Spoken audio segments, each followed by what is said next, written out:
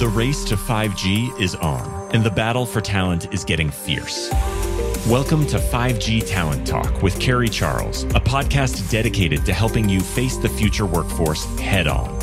Navigate this challenging talent landscape with innovative strategies to attract, retain, and engage people in this new world of work. Only here on 5G Talent Talk with Carrie Charles, CEO of Broadstaff Talent Solutions. Hello, and thank you for joining me today on 5G Talent Talk. My name is Carrie Charles, and I am your host, and I am so happy to see you. I'm excited for today's conversation because I have somebody very special with me.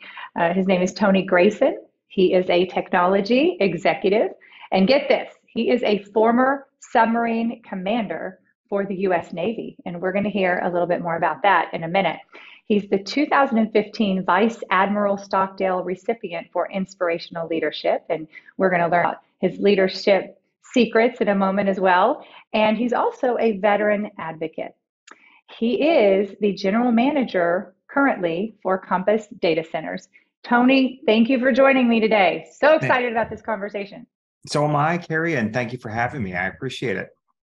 So let's hear it. Let's hear about the submarine, your history as a submarine commander, your how did you get to where you are today? You know, tell us the story if you can. And I know it could probably take hours over drinks, but let's try it. Yeah, no worries at all. Yeah, it's super different path to tech. So 21 years in the U.S. Navy, in submarines. And I chose submarines just because it's that last vestige of command where you could actually be alone and unafraid. So if you can imagine 38 years old, the CEO, like in an aircraft, you can talk to your boss, a ship, you can talk to your boss, anything else, you can talk to your boss. In a submarine, you can't talk to your boss. It's just you and 150, people younger than you, doing work out there where you have to make decisions and, no one knows you're there. And if you get caught, you're probably front page of CNN. So my lifelong goal was really to command my own submarine. And so I did that. In 2013, I took command of USS Providence, SSN 719 out of Groton, Connecticut.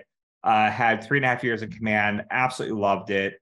But, during that time, I probably spent about 80% of my time away from my family. And so that was, you kind of get to that point where you achieve your life goal at that point and you kind of reassess where you are in your life. And I felt like over those 21 years, I missed a lot of my kids growing up in their life and, had left everything on my spouse to take care of her. It's like, hey, honey, go figure it out yourself. And here I'm going to go out to do cool stuff on the submarine. So I got out and lucky enough, I was, able to go work for Facebook at that time. And originally was going to take over the EMEA data center operations based out of Dublin. But as we were going through this interview process and I had talking to some of these hiring managers, I'm like, wow, I kind of didn't know how much about cloud I knew, but a submarine actually has like 14 to 15 megawatts of IT load.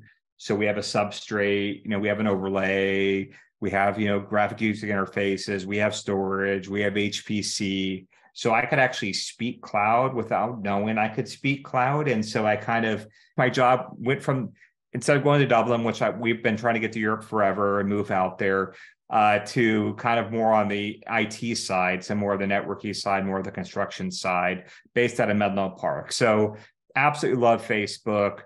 But coming out of 21 years in the military, they don't pay you that much. And I was, kind of buy real estate with 20-year-old kids with RSUs. So no offense to them, but we couldn't afford it. So my choices are live in, East Bay and take a 2-hour bus ride in or move. And so moved up to Seattle, where I was stationed out of twice here, just west of Seattle on Bainbridge Island.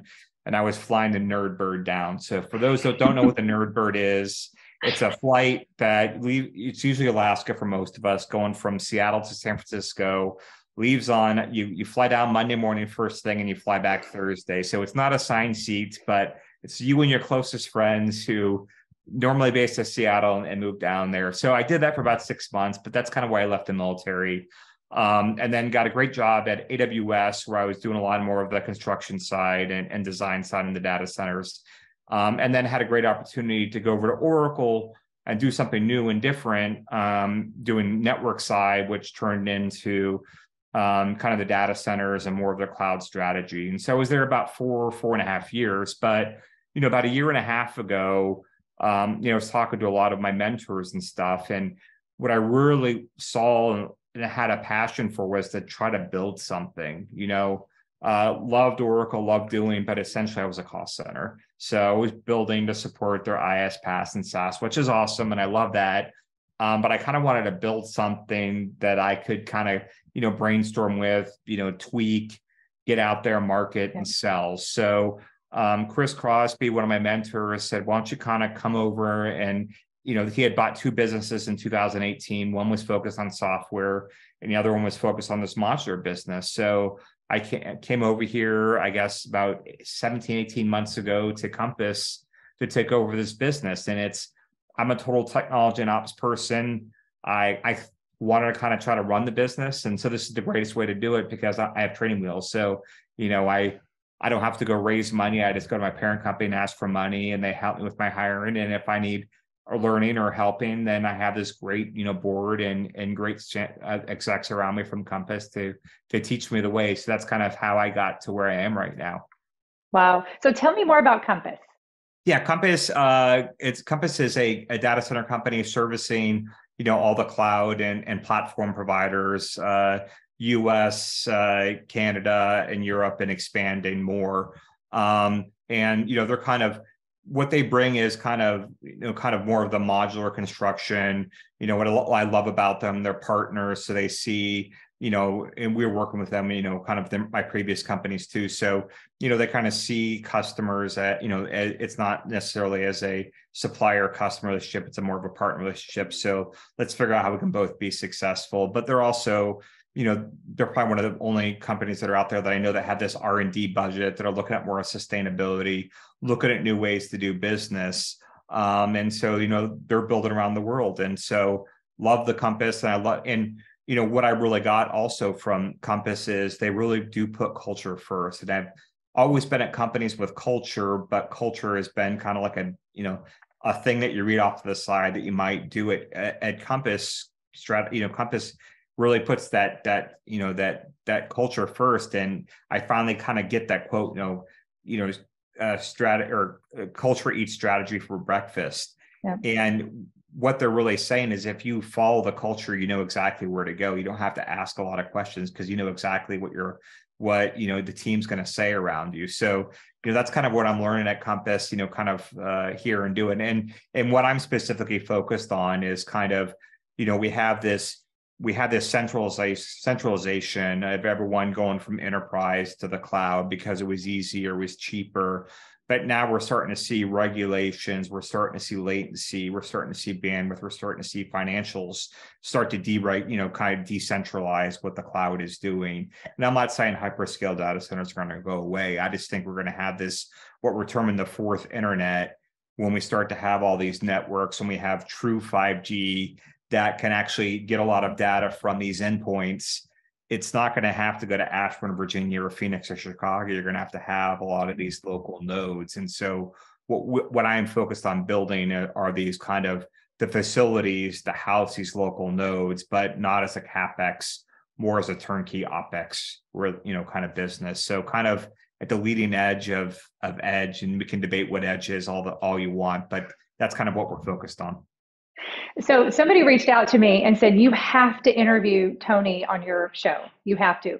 And then the more I learned about you and read about you and watched some interviews, I'm just fascinated because you see the ecosystem from different perspectives, right? I mean, with your experience with Facebook and AWS. And so I want to ask you some questions that we're going to jump around a bit. And sounds great. I just want to just get your perspective, right? Sounds great. Okay, good. Just hang on here. So let's talk about 5G, right? 5G promised to change everything. So why hasn't it really happened yet? To be honest, I think it's been too expensive. 5G from my perspective is you're going to have to gut your existing infrastructure system and rebuild a new infrastructure system. There's a toll transport layer that's going to be required to take care of this bandwidth. You can't rely on these old towers with this old edge, these old telco huts on the bottom of it. It's kind of, and so everyone's been kind of choking on the bill. But I think now, and if I'm talking just the states, the US government is investing a lot of money right now in networks. So middle mile, last mile transit. And this is all the BEAD funding. And it's like the broadband infrastructure bill, which is like 44 billion, which will help fund all this transport. And then you're also starting to get companies start to develop this 5G private network. So you're getting private investment into this. And then hopefully we'll finally get this whole, millimeter wave and kind of all those frequencies worked out so we can actually have 5G. But I think once we have that true transport network, it's going to explode because everything's generating so much data right now. But now when you have the transport network that can take all the data, people will write the platforms that will do this. And then so instead of, machine to people, you'll have machine to machine to machine, and you'll have more of this network that's going to be needed. And it's going to go, at least I think it's going to, it's going to just explode. And we're not talking like a linear, we're talking like an exponential. And I think, we're going to go from, I think the third internet, if I'm messing this up, I apologize for the analysts out there. I think we're going to go from like 1 billion nodes, and by nodes being like a phone, to like 27 trillion nodes in the space of just a couple years, because the network layer is going to be there and we're going to have all these platforms that are going to do it. And that's they're going to start to have this concept of data gravity, in which case, data gravity is you bring the compute to where the data is being stored because it's just too cost prohibitive to transport that data anywhere else. So that will make this decentralized kind of, environment that we're having. And let's be honest, if you're driving a Tesla and you hit a pothole, do you really want that data to go to Ashburn to let all the other Teslas know that you hit a pothole? No, it's going to have some edge architecture, local infrastructure that's going to have to support it. And from my perspective, our industry is not ready for that. We are very, very good at building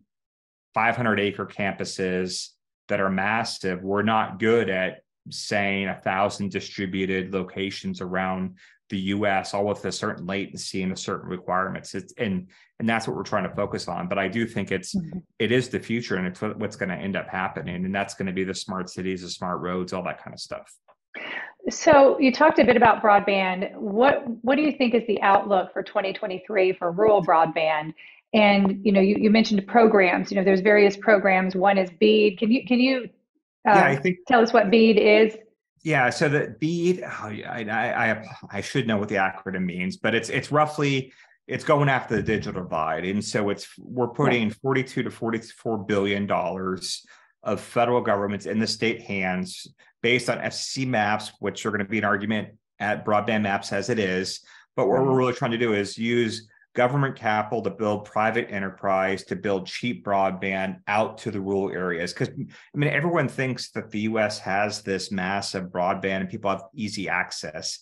If we actually had that, then Starlink or LEO satellites would not be needed. It doesn't exist.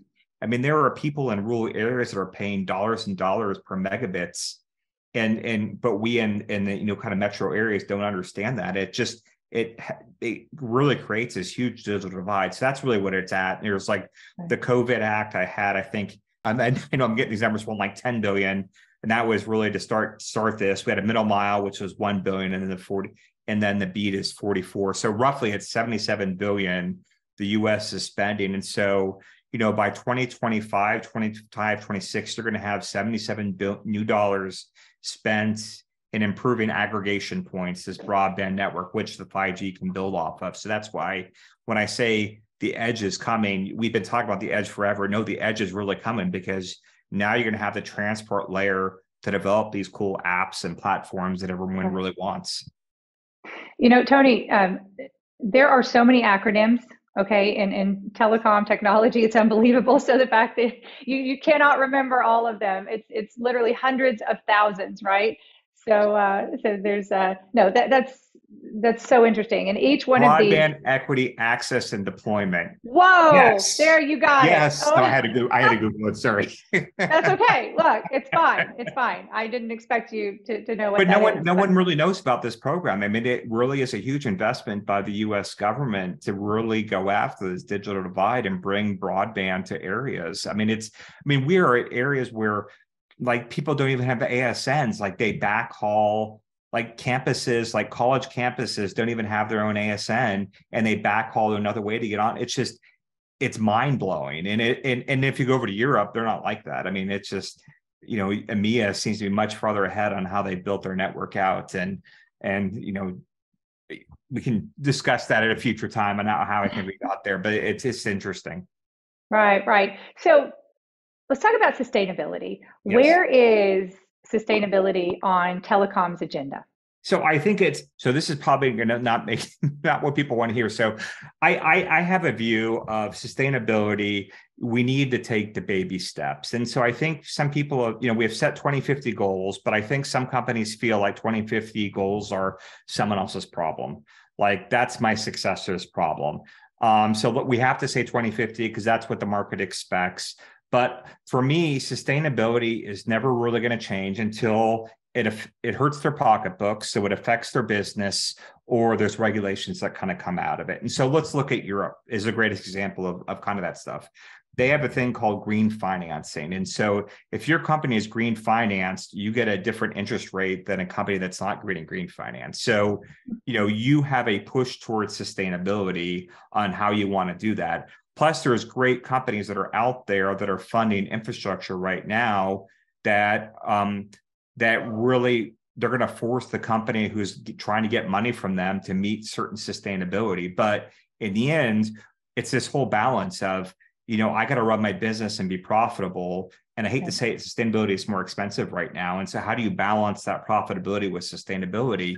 And to me, I think we have an opportunity here where we're building out this edge and kind of what we talked about, because, the edge, they're smaller, they're cheaper. You can try these things like PEM fuel cells, like solid oxide fuel cells, PV, so photoelectric generation with battery backups at low cost and less risk. I mean, people are afraid to try these big sustainability projects because they don't know what's going to work. They don't know what's going to have the less carbon footprint. So instead of trying to solve world hunger, let's take this, let's use the phrase, go slow to go fast. Let's take this small incremental steps. Let's try something and let's see if that works and let's build on that. But I think we have to look beyond, the greenwash, and we have to look beyond the carbon credits, because that's allowing you to bypass the problem. And let's put the regulations in place that actually force us to do stuff instead of just, hoping our fingers and praying that they'll do the right thing. And so, to me, the ESG is interesting because we tend to focus just on the E as environmental and sustainability, and we have the S and the G, and that's also super important. But on the E side, let's start putting where our money, where our mouth is, and let's start taking these baby steps. But I think a lot of people have thrown goals out there that they're not quite sure how to meet yet, and they're trying to figure it out. Right. One of my mentors said, "How do you eat an elephant? One bite at a time." So, and it's almost like we're getting this analysis paralysis. It's like we don't know what first. Just take a step. Guess what? It's probably going to be wrong. You debate about it for 10 years. You're probably going to be wrong. Just take one small step and then go and see what regulations, see what works, and then if that doesn't, then change the regulation. I mean, I think you have to start somewhere. I mean, look at California. California has pretty much said no more tier 2 diesels, and everyone's like, "How are you going to do that?" And they're like, "Well, not my problem. You figure it out." I mean, what a way to drive innovation and sustainability just by saying, "Can't do it." So, it's the permitting that's going to drive the innovation, which will make companies do something different. So speaking of something different, what do you see on the horizon with cleaner energy?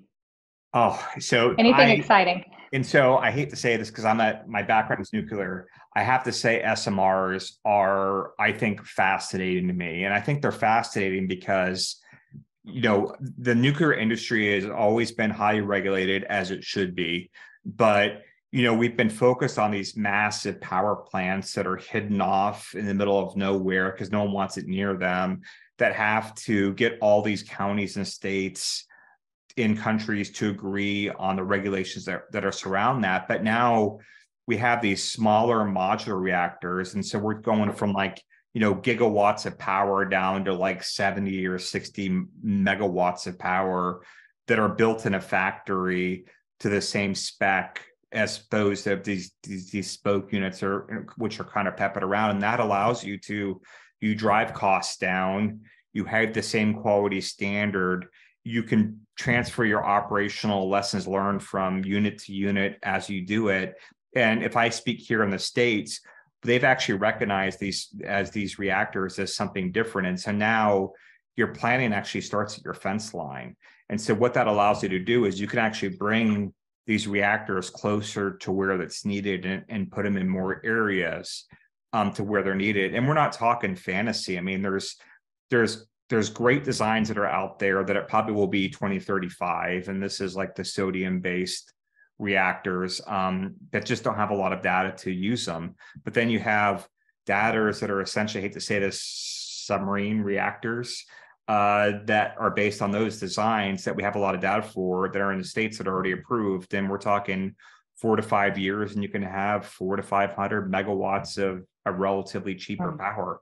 But then there's also stuff into, using actual fuel in what we're calling fast fission reactors to actually use that fuel so you don't have to make new fuel. There's also, some of these reactors nuclear batteries that we put in these satellites and spaceships to look at that kind of as small and taking those to areas, I think. But by making energy cheap, you provide that innovation. I mean, I think that people, once again, here in the West, we don't realize it, that a lot of the energy doesn't have access to cheap power. But once they get access to cheap power, then they can actually start working on things, they can innovate. And so to me, I'm just most excited about these small modular reactors because I think costs are low. I think the designs are really good. They're based on passive design. So, we can talk Chernobyl, 3 Mile, and Fukushima, what actually happened there. But I think, the designs, a lot of passive design, a lot of safety features that are in here and are cheap enough that we can actually put them out in different locations in the world. And so that to me is the most exciting thing and that generates, green hydrogen, which can go into fuel cells. I mean, the sky's the limit kind of with nuclear from my perspective.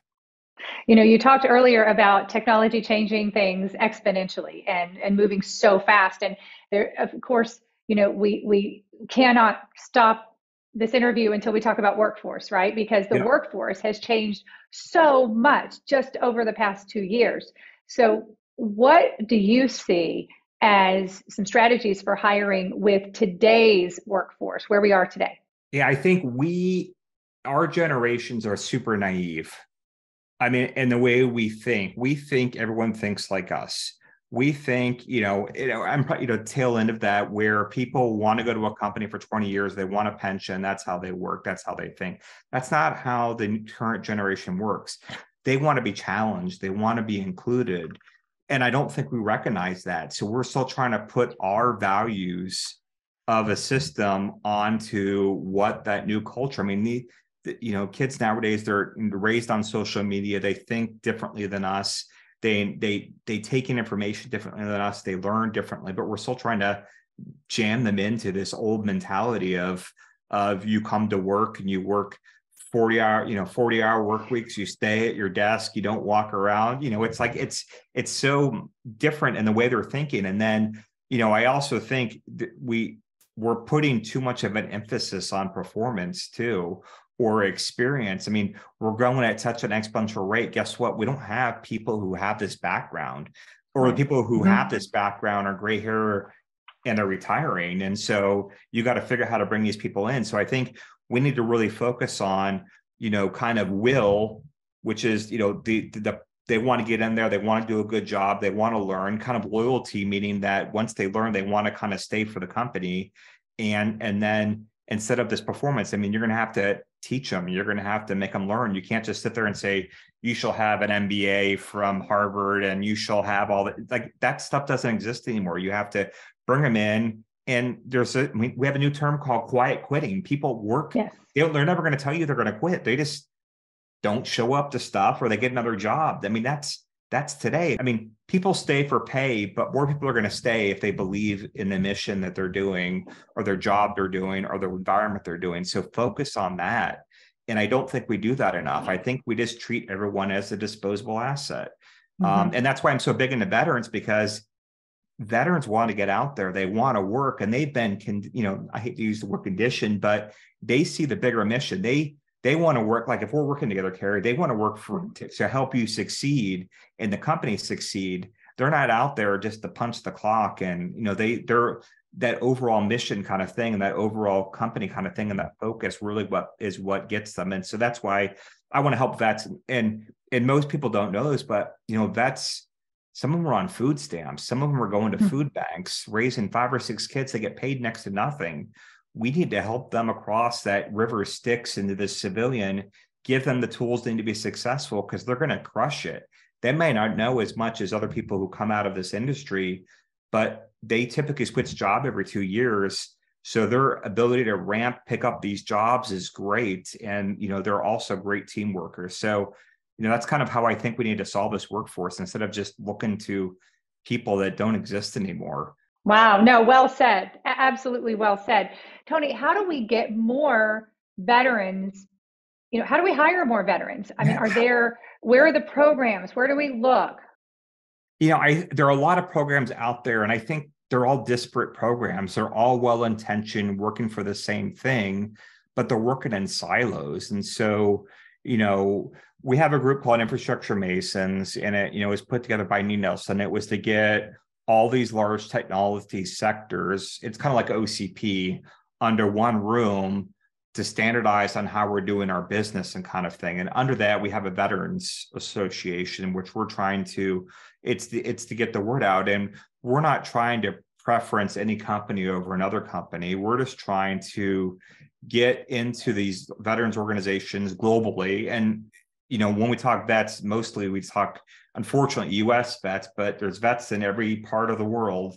They all think the same way. We're all taught the same way, and they're all equally can do this kind of job. We should be looking at globally, how do we approach these vets? And we don't want to rob them from their military, because they need them, but we want to be the first person at the door to help them to be successful, because it's just two totally different things. And so I think, we all need to come together under one banner and help them, teach them to fish. They can go find their own fish and what job they want, but we should show them what program managers do, as project managers, sales, computer science, networking, infrastructure, construction, all this stuff they can do. They just don't know it.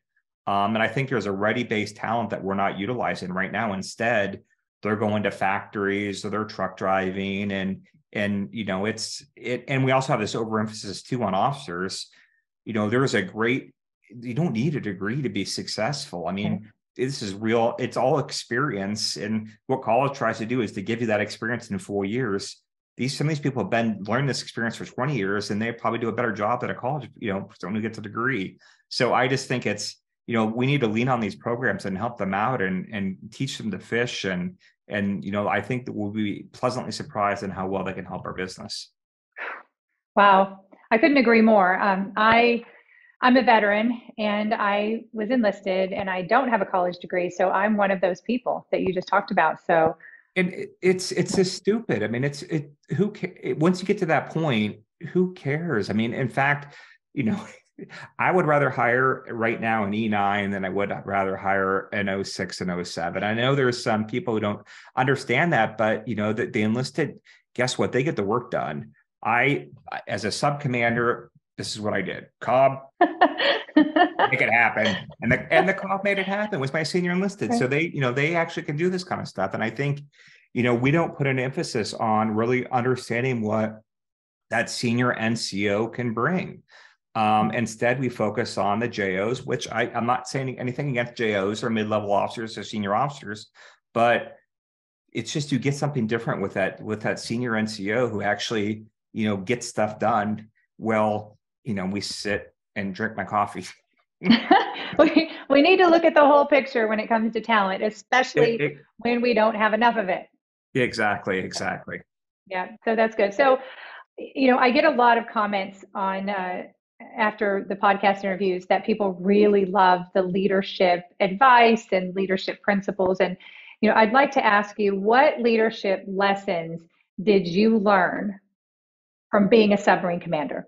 Yeah. So, I think, from a submarine commander, it's this weird progression. So, I think early on, you manage by, I mean, you have your senior enlisted to help you out, but you really, you associate how everyone's doing with your own success. And so unfortunately, you're in micromanagement mode. And then you get to a point where you can't micromanage anymore and you actually have to delegate. But you can't just delegate and then, just use fear to do that. And to be honest, I was like that. And I'm not embarrassed to say that, I, had this micromanagement aspect when I would just continually ping on people to get stuff done because I thought that I had to be in control of everything.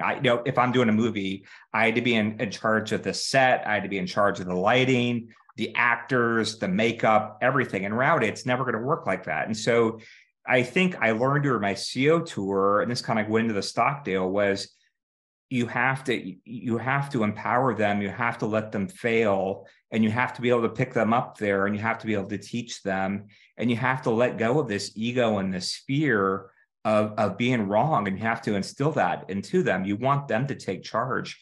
You want them to make decisions. And if they mess up, guess what? You don't want to be throwing stuff at them.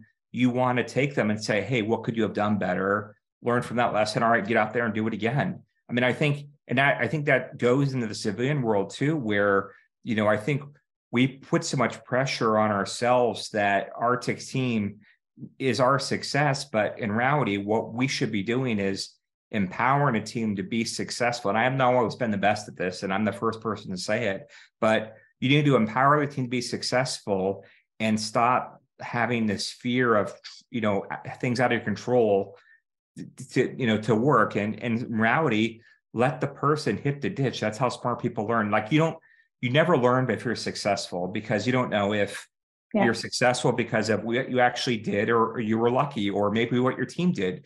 You learn by hitting that ditch going, ow, I shouldn't do that again. And I think you need to give that, experience. And then, what you would do as a leader is you provide that experience to people. So it's kind of like this incremental feedback. So instead of saying, Carrie, go find me a rock, it's, what are you thinking, Carrie? Is that really what you want to do? Well, what about this, this, and this? And so, this is the whole go slow to go fast. And so, I just, we talk all this stuff about, servant leadership, and I get it, but I don't think people actually really follow that. I think in the end, fear leads us, and we need to just let go of that and really drop that ego. And once you drop that fear and that ego, you will be 100 times better leader because you're empowering your team. And that's really what it comes down to. So sorry, a big ramble on there. Wow. I have some scars, let's just say, on this kind of stuff. And I've kind of come to a place where I feel super comfortable with it now on it. And it's, it just comes down to if your success is your team successful. If they get promoted, that's your success. If they do this stuff, that's your success. You should just be the silent partner that's orchestrating things in the background. And that's all you should want. Wow, Tony, absolutely brilliant. I was talking to my team this morning in a meeting and talking about fear, actually, and how to turn fear into power. And I think that today's leader, there's a lot of pressure on today's leader. The workforce has changed, with everything, the generations involved, where are we going to work? How are we going to work? The mental health, the flexibility that the workforce is demanding, and then the great resignation and retaining people and paying them enough and keeping them engaged. And, there's a lot of pressure. So I really honor your authenticity to say, look, I haven't done all this perfectly, and none of us really have, right? We're figuring all this out together. So I really honor you. No, you got to be able to stand up to your boss and say you're wrong. You should be able to stand up to the chairman and say you're wrong. And they should give you the freedom to do that. And if they don't, then is that really the place you want to work at? I mean, that's what it comes down to. It's, everyone's opinion's valued, and there's a lot of pressure and a lot of, force to do this, right? And this kind of comes to this generation. You can't fuse fear with this generation that's coming, and now they're going to leave. And it's not the job coming. They're going to probably do 3 or 4 jobs. I forget what the statistic is, trying to find out what my son is now, he's doing when he's did business, but it's doing cybersecurity, and he might switch around jobs 3 or 4 times in his first couple of years to figure out what he's doing. And I think that's great. And that's what we should be encouraging. So, long about Ray, it's, I have never always gotten it right, and I won't get it right in the future too, but I'm at least trying. And if you think you know everything, you are not who you think you are. I think every day you can learn something from someone, and you can learn something, and you should be really focused on trying to learn something every single day. Tony, this has just been insightful, and wow, I've learned a lot. So I want to thank you so much for coming on the show. Where can we reach you? Where can we connect with you? You can either come, kind of Compass, the Compass data center site. It's White Space as a Service or Quantum on there. But, the best way probably is just on LinkedIn. I'm very active on LinkedIn. I'm trying to do YouTube too, but I stink at it. My kids laugh at me all the time. But LinkedIn seems to be the best way. Just DM me. I try to respond to all those DMs, or just respond to my kind of posts out there too. Love to have conversations. I know I'm not right. And I think, LinkedIn, I think oftentimes is rainbows and unicorns and not a lot of challenge me. I want to be challenged. I want to, that's the only way we're going to have the better thinking. Yes. Tony, thank you so much. Thank you. I can't wait to get to know you better. And I'm glad this is recorded, because I'm going to go take a bunch of notes after this. So thanks so much for coming on. Thank you. No, thank you. My pleasure. Thank you for listening to another informative episode of 5G Talent Talk, brought to you by RCR Wireless News, Telecom Careers, and Broadstaff Talent Solutions.